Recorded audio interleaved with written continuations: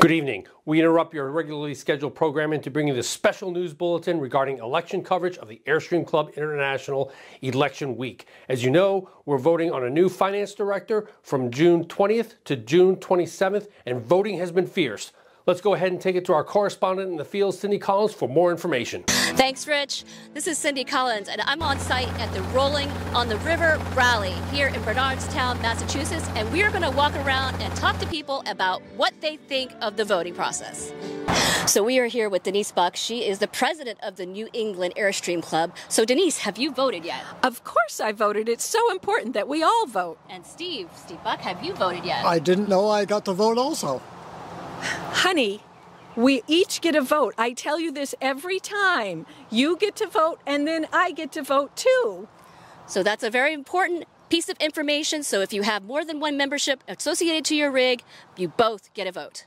Ma'am, the roving reporter from ACI, can you tell us how important it is to vote in this constitutional election?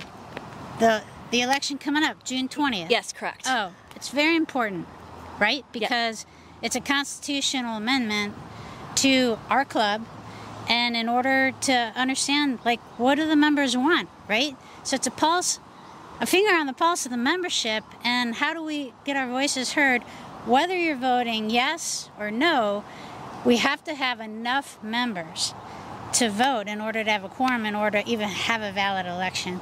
So very important, because we are a large club and the members, it's for the members. Right. Thank you very much. Yeah, thanks for asking.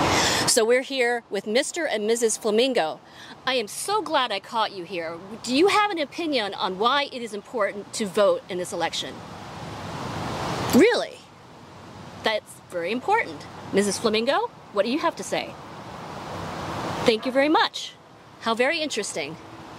And there it is, straight from a flamingo's mouth. So we're here with Jeff and Aaron, and the burning question that I want to ask is, can your dog vote in the election?